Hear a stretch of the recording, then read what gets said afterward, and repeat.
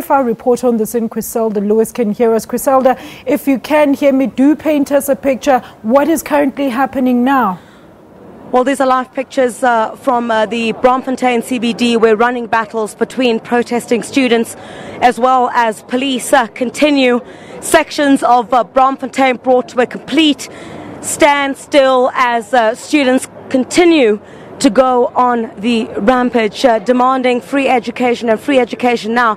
What you can see here is just in front of me, the bins that have been tippled over in the Braamfontein area, and now some of the refuse bins also set alight in the Braamfontein CBD as these running battles continue. Just a few minutes ago, another student was arrested on suspicion of being involved in the ongoing violence here as well. But the situation is certainly not letting up as the students continue to shut down several parts of the CBD. We'll just take you closer to these visuals where you can see here some of the bins that have been set alight, and students are saying they're going to continue with their action.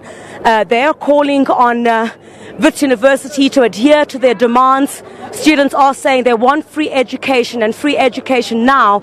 They're saying that the scenes that you are seeing now are going to continue, not just in the Johannesburg CBD or in Braamfontein. They're calling for other institutions to join them as well in this ongoing fight. And essentially what's taking place at this point, the running battles between police and these students continue. Just one student was arrested just a few minutes ago, and Wits University, I think, at this point would need to indicate whether the academic program for 2016 will continue at this stage. But we've never seen such an escalation in the unrest here, as police have also been driving around in a number of those nyalas around the CBD. And police would certainly, I think, as we head towards peak time traffic, would need to redirect the traffic from some of these areas. If you are towards the Jorissen Street and Bertha Street, avoid this area by all costs at this stage, as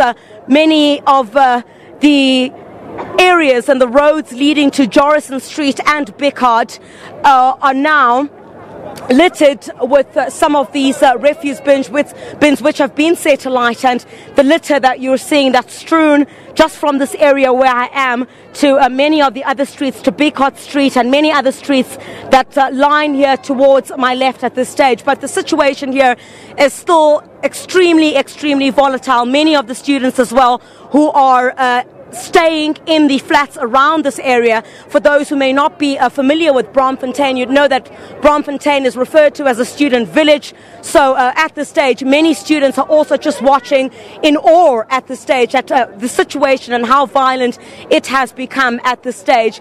But students also, if you may just look right up there, that's the area where most of the students have also moved to at this point, as police try to disperse them. Then they would go into various groups and try and regroup in different areas as well. So right now, the situation, police are still trying to get under control. There are just a few streets that I can see here that where traffic is moving quite smoothly, but from the areas around here, Jorissen and Bertha Street, the situation is absolutely volatile at this time. You'll recall that Wits University had also indicated that it was going to assess the situation, and once we'll just move towards that direction. I see now students are now flinging some stones at passing cars, and stones also being thrown at the First National Bank, which is just right here next to us. Students are now flinging stones at basically anything here. Let's just move towards that direction again. Of major concern, I think, at this point is that students are now flinging stones at passing vehicles, and the traffic police have been deployed to some of the areas around Braamfontein, but they're not able to get to all the areas. So at this stage, perhaps they would want to deploy, I guess, some more traffic police to some of the areas where there has not been a presence of police at this stage. The shocking scenes that we just saw a few minutes ago, where students are now flinging stones at passing vehicles. We'll take you live there to somewhere where that chaos. You see students are now fleeing.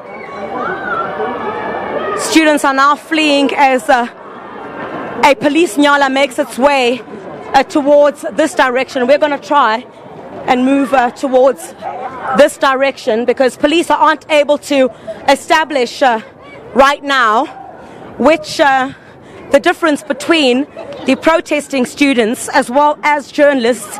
At least 2 journalists now, at least 2 journalists have been injured in the past few minutes, and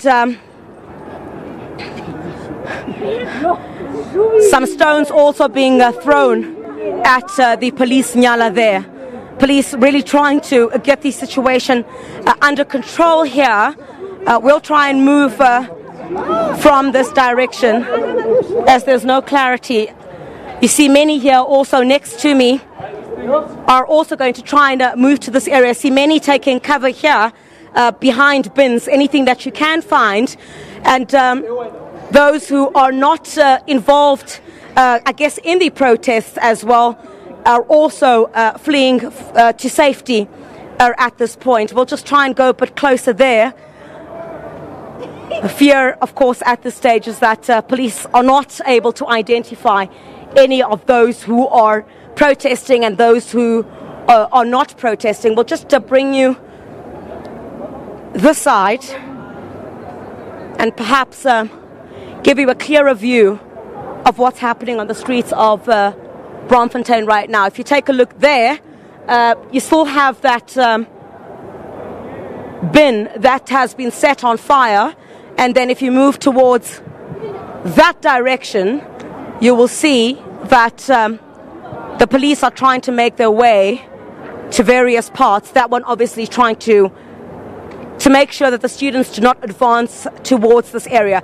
If you're anywhere near the Bicard, De Korte, as well as Jorissen Streets, steer clear of that in this peak time traffic as the situation is extremely volatile. We'll leave it there for now. We'll bring you much more rolling live coverage here from the Braamfontein CBD in running battles between students and police.